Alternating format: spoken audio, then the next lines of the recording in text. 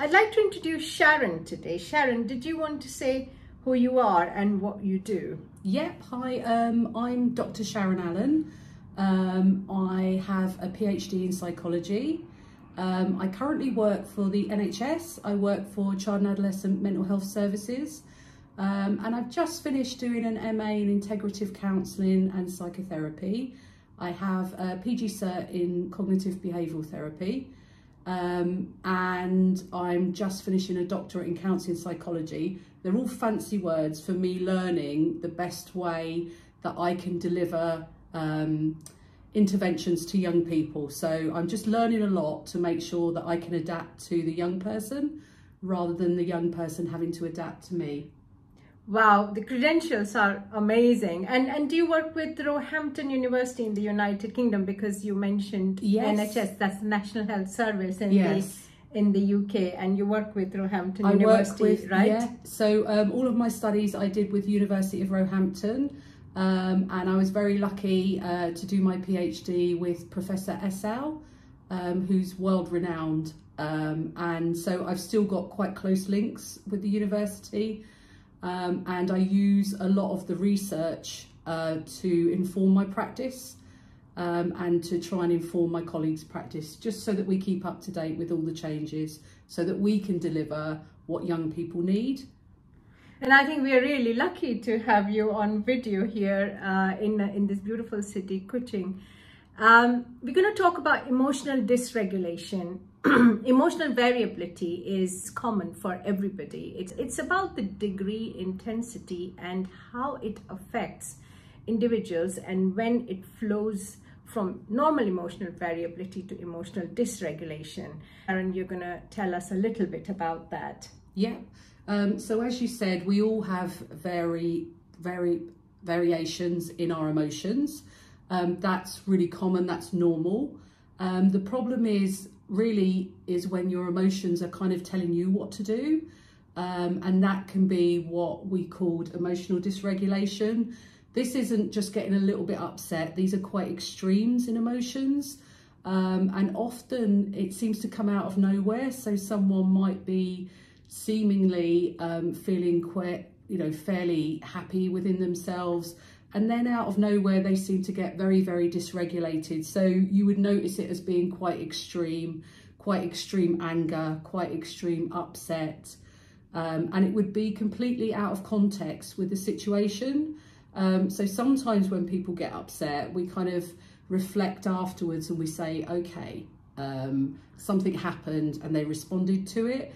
But usually with emotional dysregulation, even though something may have happened, the response to it is very extreme, if that makes sense. Yes, it absolutely makes sense. And then I see individuals who tell me that their emotions are literally doing this. So they could be happy in one moment and then they feel sad, and the emotions are just taking hold of their whole life. Would that be a fair way of putting it? And I think I've heard it described as a bit like an emotional roller coaster. Yes. So that's a really good way of visualizing these emotions that are kind of, there's a little bit of stability, and then there's, quite a peak in emotion, and it's really hard to predict their emotions. And often they feel that there is no signals. Part of the work is helping them to notice the signals, because we have a lot of information to take in the world. And so what happens is things become automatic, and emotions can kind of be like that as well. So it becomes a little bit of a habit how we respond. Yeah. So there you go. I think you've led me on to the next question. Tell us about the signals, and then leading on to the causes, of course, with the caveat that I think this topic is just so big that we will not be able to cover everything. But at least we get the discussion started. So tell us about the red flags, early warning signs. Yep. So often with young people, I work with neurotypical and neurodiverse people, which means people with autism or ADHD as well. And often it's really difficult, if we've got used to responding in a certain way, to notice the signals. So often what we'll do is we'll draw like a picture of a gingerbread man, and we'll start getting people to reflect. When you last had that big emotion, did you feel anything in your body? And it's not uncommon at first for them to say no, there was no signals. And that's because they're not aware of the signals. So part of our work is to help them reflect and become aware of the signals. And it can be quite powerful when someone's narrative is, I never have signals, and they come back the following week for a session and they're like, oh my gosh, before I got really angry, I really felt it in my throat. And that's the first step in them being able to manage this emotional dysregulation. So the optimum is not to use medication wherever possible. I love Roger's quote from person-centered therapy, and he says, within us all, there's the ability to heal ourselves. And I think we need to hold on to that, and it's about teaching people skills. Yeah, that's absolutely right, and that's why you're here. Before we move on to, just to talk about some of the skills, Sharon, any, causes, just to highlight what might be the causes? Yeah, it could be often young people have very heightened anxiety. It could be low mood. It could be a neurodiversity. So often the way I help young people understand is, imagine you have a Coke bottle and you shake that Coke bottle. Seemingly from the outside it's fine. If you undo the top of that Coke bottle, you have like a little mini explosion. So often it's not one feeling, it's a collection of feelings. So usually the cause is that people, for whatever reason, are unable to identify their emotions as they occur, and they're unable to express them, which means that they have no validation. We all are human beings. We need validation. We need people to understand that we're within this world and that we have different views, different feelings and different opinions. So often the cause is a build-up of this inability to express our emotions or feel that our needs are being met. So sometimes we can express them. So someone could be highly kind of emotional and express them, but people are unsure what they're expressing and so are unable to meet their needs. And what about, there also like trauma can be one of the causes, trauma in early days, or any age, isn't it? And that probably causes a mix of emotions, which then is like a pressure cooker, as you said, like a Coke bottle. Or attachment styles, right? Attachment styles, do you want to just quickly mention? So when we're born, we learn a lot from our main caregiver. Often that's our mother, or both parents or a carer. And we learn how to regulate our emotions by getting our needs met. So for example, if I'm a baby and I cry, hopefully a parent will come and see what I want. If they don't, or if they respond in an inappropriate way, for example, shouting at a baby, then a child learns that actually if I cry to get my needs met, I don't get the response I need. So they can go one of two ways. They can become very quiet. So there's different attachment styles. So the ideal is securely attached. That means I cry, I get my needs met. I learn to regulate myself because I have a co-regulator with me, which is a parent.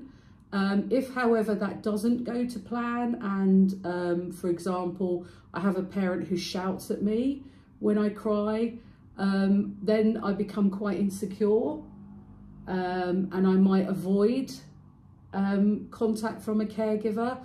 So there's kind of insecure attachment, which covers a lot of the ways where our needs weren't met. There's a few different ones. And then there's secure attachment where our needs are met. If we don't learn how to have our needs met from a young age, obviously that will carry on throughout our childhood or adolescent years and into adulthood. And often that can be what we class as attachment trauma, which means that actually it is very traumatic if as a child, when we're very vulnerable, our needs aren't met.